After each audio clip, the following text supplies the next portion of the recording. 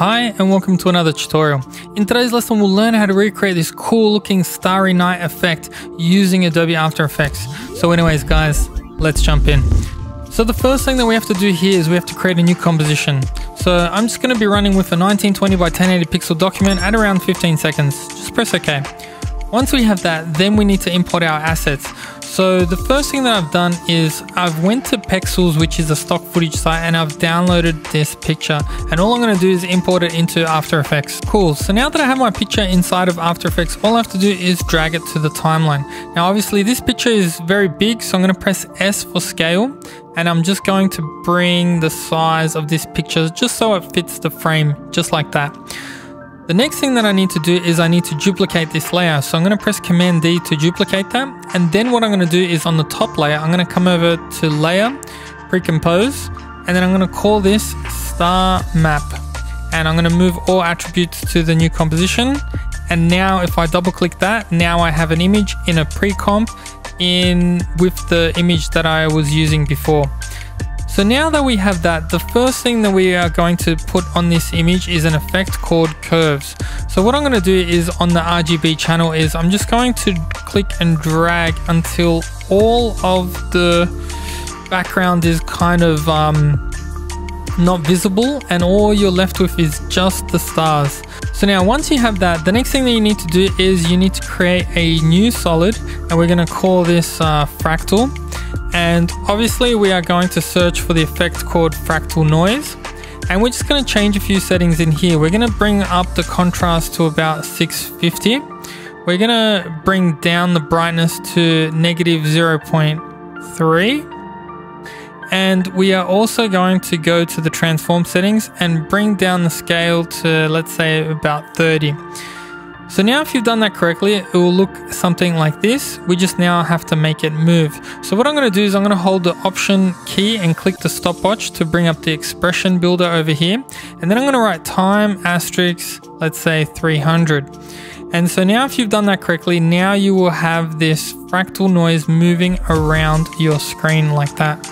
So that's looking pretty cool. But now what we have to do is we have to combine it with our stock footage that we have over here.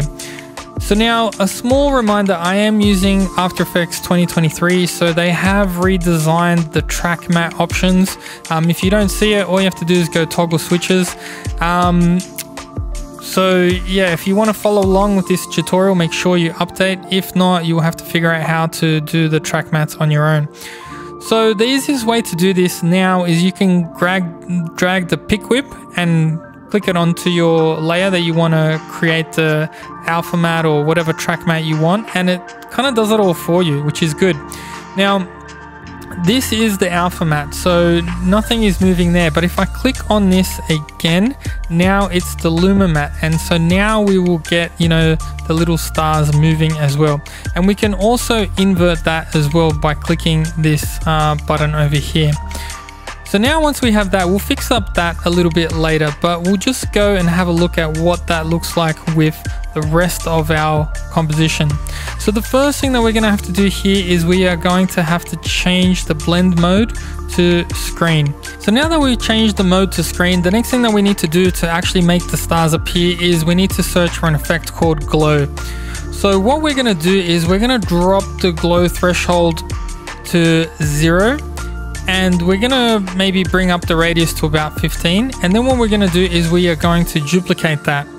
And well, once we duplicate that twice, you can see now the glow's gone pretty crazy. So what we need to do is we need to increase the threshold to, let's say, maybe something like 20.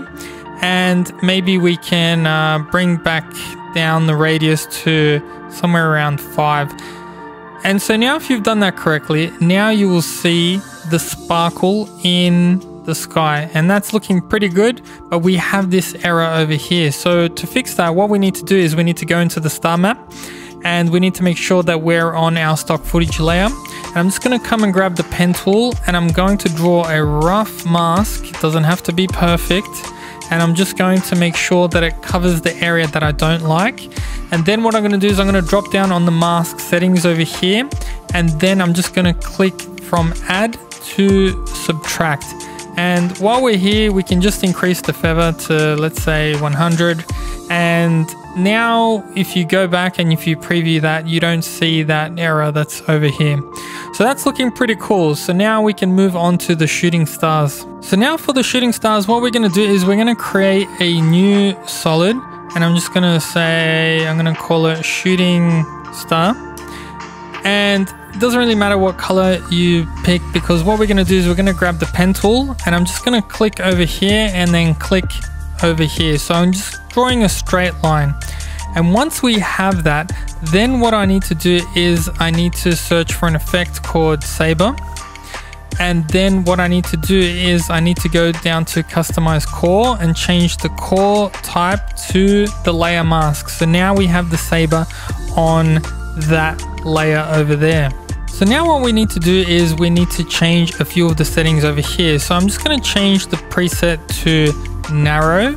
So now once we've selected that preset, the next thing that we need to do is we need to change the start size, and we're going to put that down to 0, and the end size, we're going to bump that up to 200. So now we have a nice taper on that line. So now all we have to do is animate this. So what we're going to do is we're going to animate this value over here, the start offset. So what I'm going to do is I'm just going to start it at 0, press the stopwatch. I'm just going to press U to bring up my keyframes, move to about 2 seconds, and then just move forward in time until it gets to 100%. And so now if you've done that correctly, now you have this cool shooting kind of animation, but it doesn't collapse. So what we need to do is we need to animate the end offset.